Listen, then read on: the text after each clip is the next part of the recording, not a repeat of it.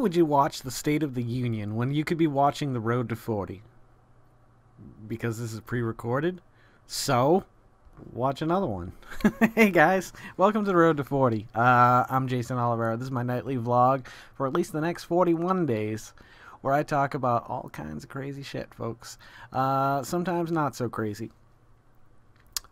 I have a question came to me via Facebook after I had already stopped recording last night, or just towards the end of recording last night, by a friend of mine and occasional listener watcher, Desiree Castro. She asked the following: at what age should I reach my prime? All right, this is a double-edged sword right here. I almost want to say a certain age. Like, when I think about myself and, like, my pinnacles of success, I guess your prime is the best you're going to be in your life. I guess that's what prime refers to. If that is the proper terminology and defining of said terminology, then if you're asking yourself that, you haven't gotten there yet, which I think is a beautiful thing. To continue to ask yourself, when am I going to reach my prime, means that you are still striving to be the best person you can, to a certain degree. Sure, you have your ruts, you have your little speed bumps that send you off course, and you get lost, and you got to look it up in your GPS to figure out where you are again. But that's awesome, and it's a beautiful thing to not even realize, I think, that you said that. I think, personally, Desi, I think you haven't reached your prime yet, whatever that prime may be for you. For me, I am well beyond my prime, probably. I've seen better days. But life is still a beautiful thing. Just because you reach your prime in your life doesn't mean that that's the end of life. I think it's just, set a new goal for yourself. Maybe there's a new prime out there. Optimus Prime. But I thought that was a great question, because at first I read it and I took it more of as a joke than anything else, and I'm sure it was intended partially to be that. But I think that's a great thing about that interactivity. I had a feeling going into this that an opportunity was going to present itself based solely on that question and the State of the Union, which is just starting right now. I could watch it live and we could comment on it, but I'm not going to do that. I'm going to do this because you're that important. I had a brief conversation with Rick Brady, about Mario. I don't know how it came up. It was last night's question for questions. It was saying, hey, anybody got any questions for me on the Road to 40 tonight? Well, at some point he said, I'd love to see Mario on the show. Mario, if you go back, watch Saint Mario. It's an old episode, but it's all about a drummer I played with for 10 years and one of the best friends I've ever had. Just a wonderful person all around. Well, he said he'd be willing to make a road trip with Mario down here. So I am keeping my fingers crossed that at some point, it'd be nice if it was around my birthday. It'd be nice to see them come down. Rick Brady, I never got to become really close friends with. He was always on the outskirts of, like, my friendship with Mario. You have friends like that. So with any luck, you might actually get to meet Saint Mario if you don't know who he is. And I think it would be really cool. I think a conversation with Mario would be one of the best videos I could do. Outside of a nightly vlog with, like, my friend Corey, I think having Mario on the show, we could literally just talk for hours and hours and hours and hours and hours. Maybe not every time we got together, but enough to do a whole week-long segment of The Road to 40. I like those. That was fun with Nick and Chris last time, and I'd like to do maybe one more, two more. Like I said, my friend Alexander, I'm really hoping he has time to come by and do one of these one night, because I think you guys would dig him. He's an interesting cat, very talented guy. Oh, take a look at this picture. Hopefully I remember to insert it here. This is some of the art that I've been talking about that I see all around town. I want to make a habit from this day forth, when I see them, to actually stop, pull over to the nearest parking lot and walk back and take a picture of the art, because it gets covered up quite frequently. Like, they often get painted over relatively quickly. And the newest one was really cool. I love the fact that it's got Nosferatu and it says, never stop studying science, or I actually don't have it in front of me right now, but or keep studying science. Science, science, science and technology for you and me. All throughout the galaxy, science, science and technology. Yeah, bitches.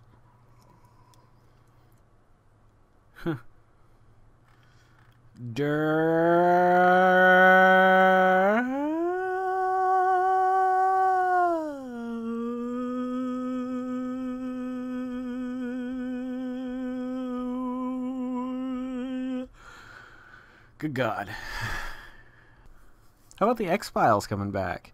Carol and I watched all 9 seasons in a row, long after it had been off the air.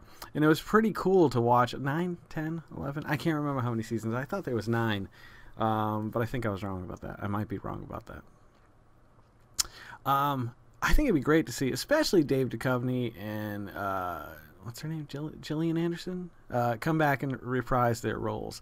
Otherwise, I mean, they could still do a great X-Files show without them. I think there's a lot of new actors and actresses that could step into maybe not their role, but their position, and they could make cameos and so on and so forth. But I'd really love to see the original cast back for a few seasons. I think it'd be fun. I had asked my friend Paul. He had taken a picture of himself, if I remember. He must have gotten a new... If you remember not Joe Satriani. The late 80s, early 90s brought about this guitar revolution. Probably more mid to late 80s. And you got guys like Steve Vai, Joe Satriani.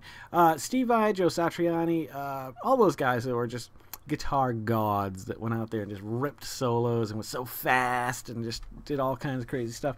Well, he's holding one of the guitars that I think it's one of the Steve Vai guitars, and it's only got 6 strings, and I remember he had a 7th string added to some of his models, and he said, nah, none of that garbage.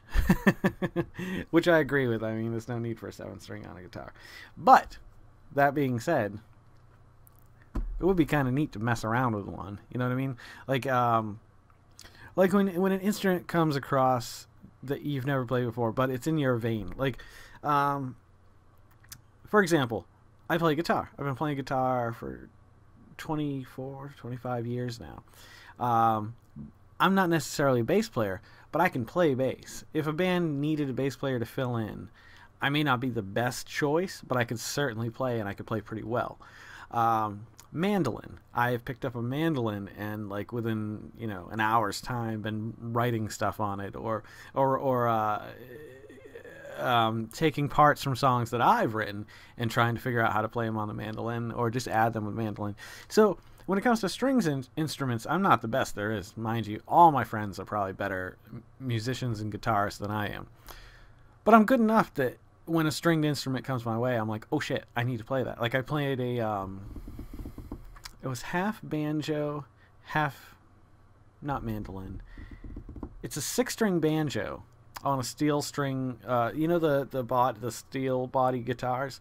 It was one of those, and it was awesome, and it sounded really cool, and it was really fun to play. I wish I had the resources to build a studio, not a big studio, but a studio where I could go in and record and play with instruments, have a drum set in there.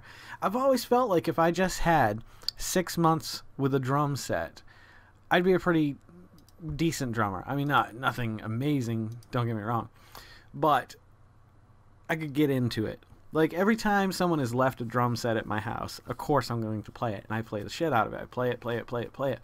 And I mean, yes, I can keep a steady 4/4 beat. I can throw a fill in there, you know what I mean? That's about all I can do. But I would love to have a studio where just all these instruments. That's not asking too much out of life, I don't think. When you start asking for 3 yachts, or at least a second yacht, and multiple mansions around the world, sure, you want to have some houses around the world. That's cool. I can understand that. As long as you're giving something back, too. But asking for a studio with, maybe 30 to 40 instruments in it, I think that as an artist, that's not going into the realm of being greedy. I think it's if you're an artist and you create, I mean, that studio could double as a paint studio. You could do so much. Like, I would love to have a studio with just tons of equipment and art supplies. And I'd like to just go out there with the kids and go crazy. Not like I can't do that here. And I do that here. Do. As much as I can. But I also don't have the ability to, right now, crank up an amp like a Marshall stack up to 11, you know what I mean? And just go to town. I'd need some kind of soundproof environment to do that. Even acoustic right now I can't really play because I'll probably wake up one of my kids. And then throw it out to you. It made me think of Matthew Silver for some reason. He continues to entertain and make me smile. So he's doing his job properly, at least for me. Well, if I get any more questions, I'll come back tonight. I just wanted to answer that for Desiree. I think if you're asking it, you haven't reached your prime yet. How will you know? I don't know. I don't think you'll know until afterwards, which is the saddest part about being in your prime. Because you think, well, this is just life. This is how life goes. I'm not saying that the prime of my life was my 20s or anything like that. I still think that I'm hopefully waiting for the prime of my life. Hopefully things just keep getting better. Because they do. They have. But if I had to say at one point in my life, there was a time where I felt like I was the king of the world. Like I was at the top of my game.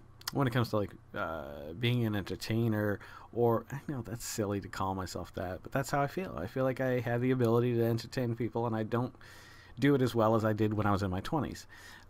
If I'm measuring my success pointing towards, you know, my prime, then yes, I'd say about 21, 22.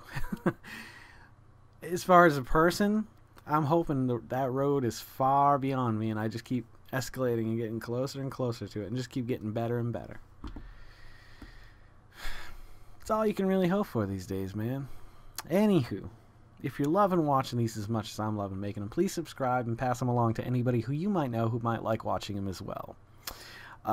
You know, follow me on the social media. I know those links don't work. I never put them down below, but if you go check other videos, I'll try to put them in like some about me or something like that, so they'll always be there. Feel free, it's always GEYCEN. Please don't forget to make somebody smile tomorrow. Make yourself a better person tomorrow than you were today, tomorrow. Let's make the world spin a little bit happier together. Let's sing and dance in the rain, my brothers and sisters, as one. Live life to the fullest and love every moment of it, because you just never know when that last moment's going to come. And I'm not trying to scare you.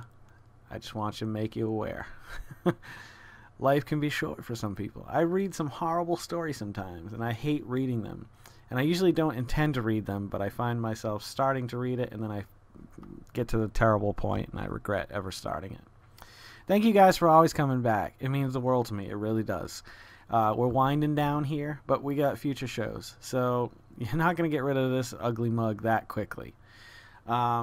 Take care of yourselves. Take care of one another, and take care of those around you who can't take care of themselves.